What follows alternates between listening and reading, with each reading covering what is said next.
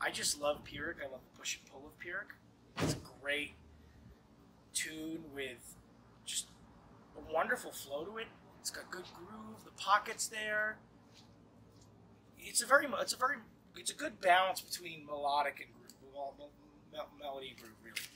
You know, and a close second would be Mausoleum, just because of the Sabbath-esque resemblance of the parts and the structure of the song.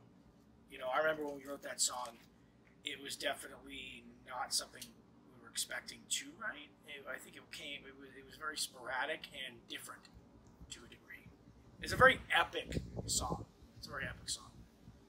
But yeah, probably those two. But again, every track has its own special quality about it. So that's what I think is going to make this record different from that of an average